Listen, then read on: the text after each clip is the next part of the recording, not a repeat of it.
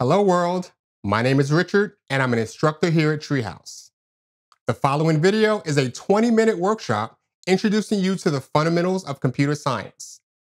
I created this course as part of our Learn to Code for Beginners track, which introduces students to many of the essential skills and disciplines in the tech industry, including design, development, engineering, and more.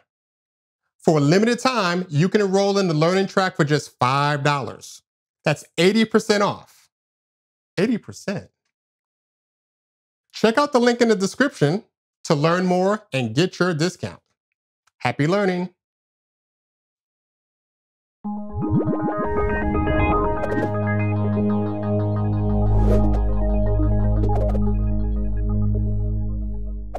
Hello world, my name is Richard.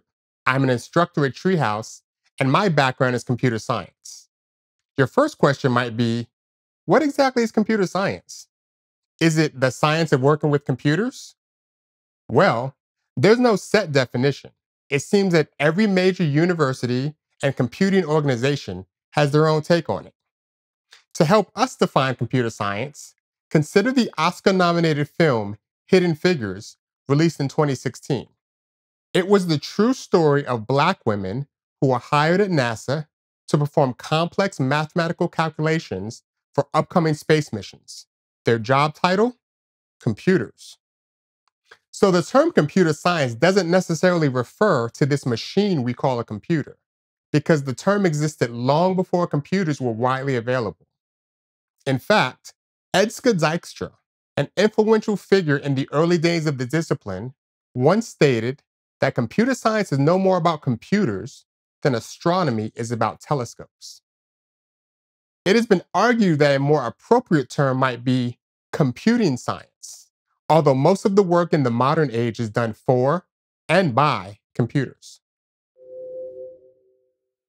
So here's our definition. Computer science is the study and design of algorithms, computations, and information systems, in both theory and practice, typically with the aid of computers. I know, that's a mouthful. As we move forward, we will provide more understanding of the term computer science as you begin this new journey. Just like telescopes are tools in the study of astronomy, computers are tools in computer science. In the next video, we will unpack the history of computers and the internet. See you there. Let's talk a little history. It's hard to know where you're going if you don't know where you've been. Charles Babbage is widely considered the father of the computer. Babbage is credited with inventing the first mechanical computers in the 1800s.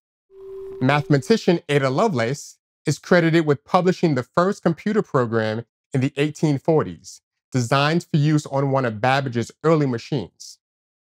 But even after Ada Lovelace wrote the first program, it would still be over a century before the first large-scale programmable computer was introduced.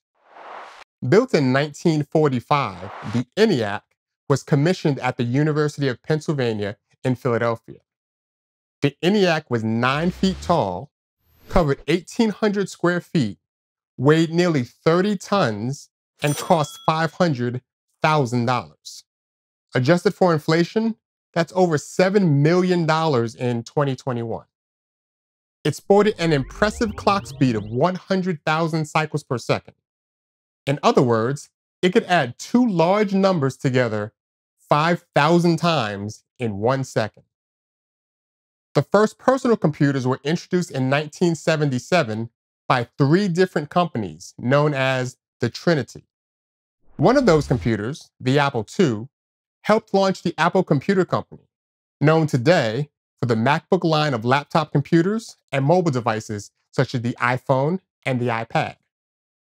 In 1982, the Commodore 64 was born. Selling 17 million units, the Commodore 64 still holds the title as the best-selling computer of all time. Fast forward to now, the iPhone X was released in 2017. Compared to the 30-ton basement-sized ENIAC, the iPhone X weighs less than half a pound and fits comfortably in your hand. It has a clock speed of 2.1 billion cycles per second and cost about $1,000 at the time of its launch.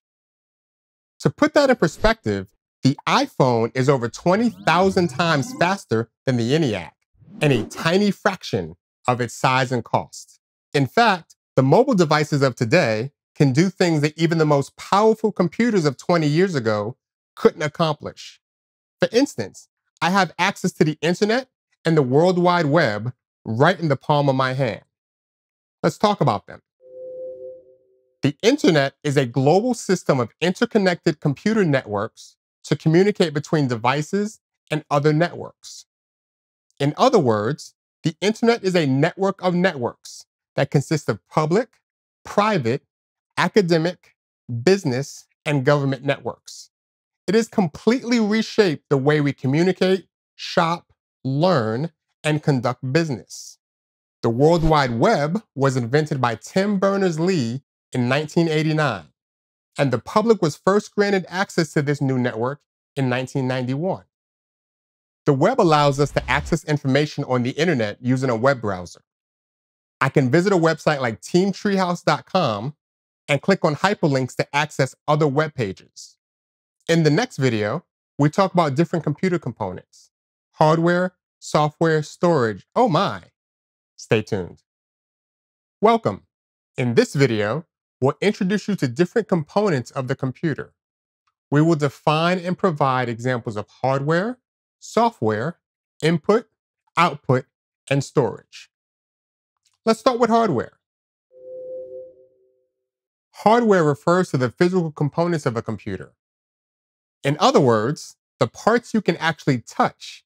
And yes, they are typically hard. The main brain of a computer consists of the CPU and RAM, or the main memory. I can teach an entire course on how these components work, but just know that all of the parts of the computer communicate with the main brain. Outside of that, we can divide hardware into 3 device categories: input, output, and storage. An input device is hardware that provides data to a computer. For example, you may use a keyboard and mouse to enter data into a word processing application, a camera to take photographs, and a microphone to record audio. The computer receives this information and converts it into data it can use, namely a series of zeros and ones called binary, which we'll dig into in the next video. An output device is hardware that converts computer data into human readable form.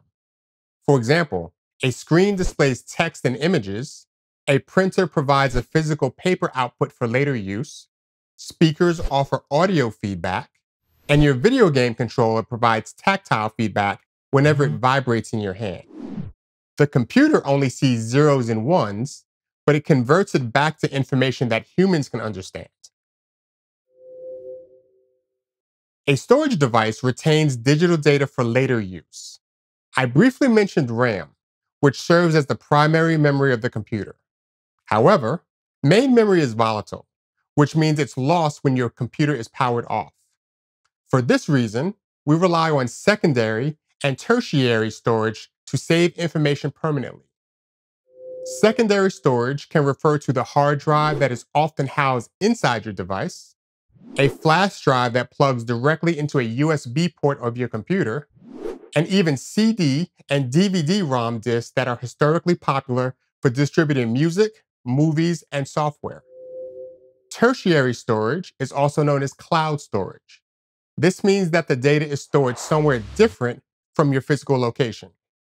Examples of cloud storage include Google Drive, OneDrive by Microsoft, iCloud by Apple, and Amazon Web Services, or AWS.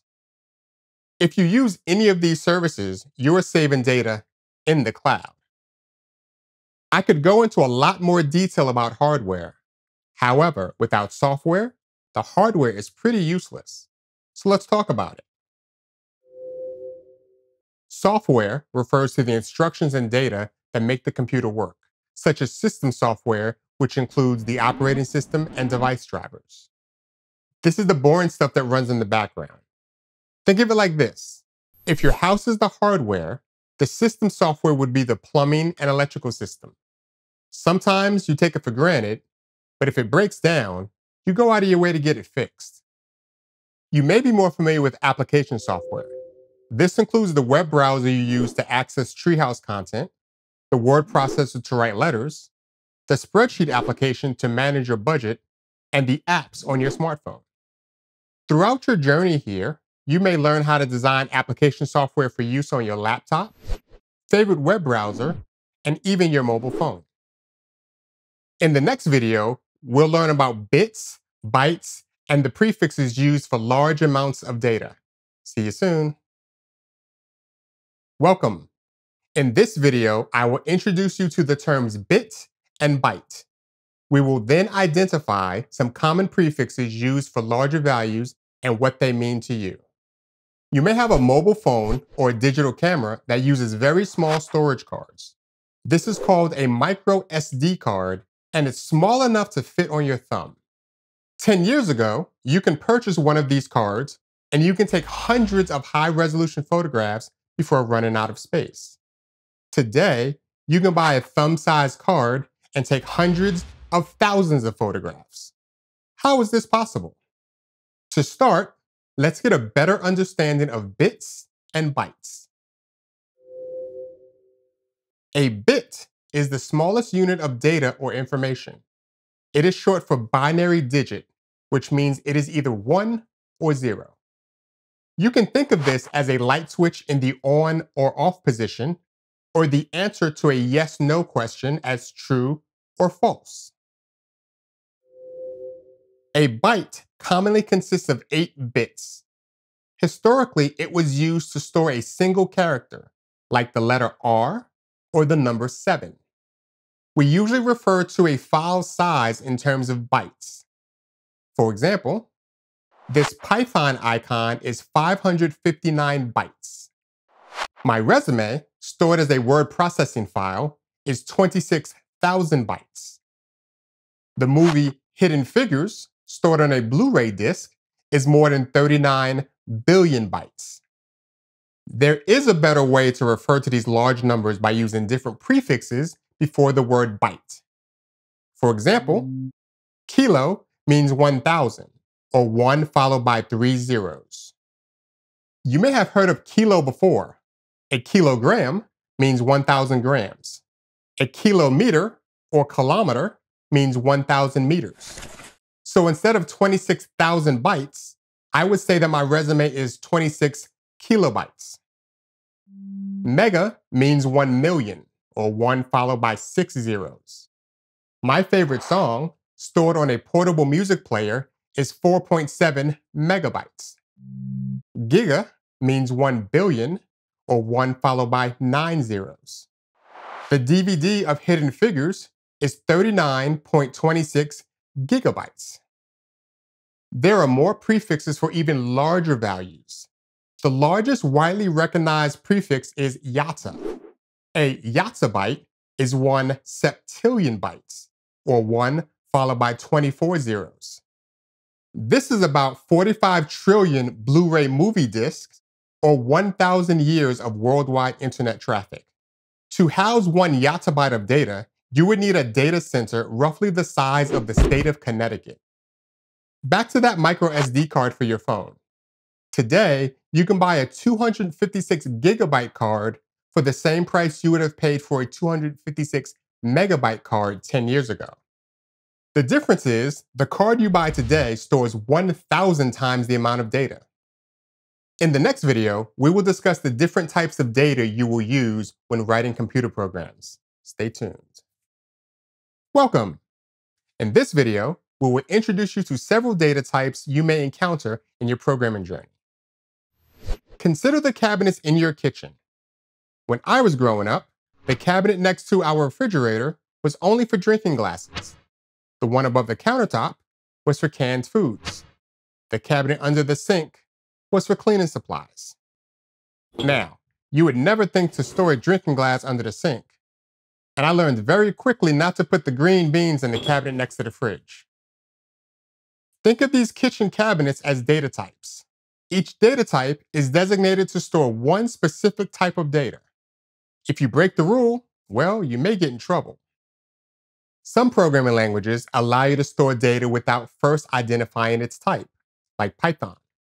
Some languages allow the data's type to change throughout the code, such as JavaScript. Other languages force the programmer to identify the data's type before using it. Talking about you, Java.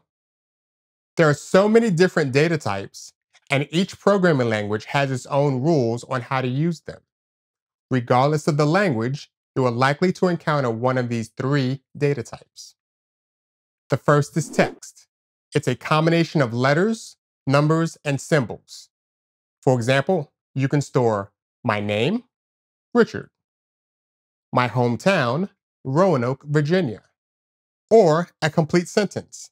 I can be reached at 540-555-1234. Next is numeric data. The advantage of numeric data is that I can perform mathematical operations. I can store whole numbers, the number of bones in the human body, 206. Population of a city, 102,345.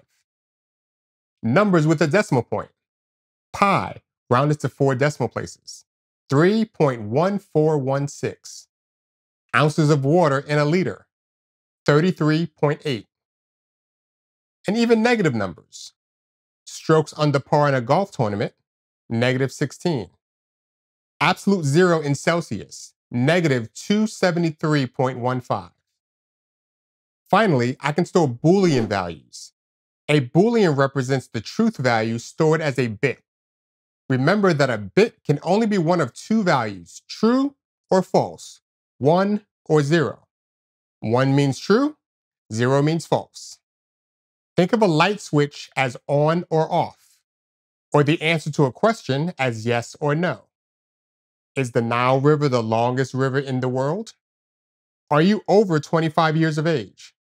Is today Friday? As you write code, you determine how to store and use data in your program. Don't worry, that's a discussion for another time. In the next video, I give you a brief introduction to programming. Stay tuned. Welcome! In this video, we wrap up your computer science primer with an introduction to computer programming. Let me give you a few definitions. First, what is programming? Programming is the process of designing and writing computer programs to perform specific tasks. What is a program? A program is a set of instructions written in a specific programming language that a computer follows to complete a task. What is a programming language? A programming language is a special language used to write algorithms that a computer can understand. Each programming language has its own syntax, rules, and logic.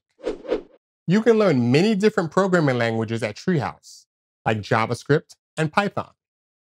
I will explain syntax and algorithm in more detail. Syntax is the vocabulary and grammar of a programming language. It is the special words, commands, and punctuation of a language, as well as the rules for putting them together to create a program. Let me give you some example sentences in English.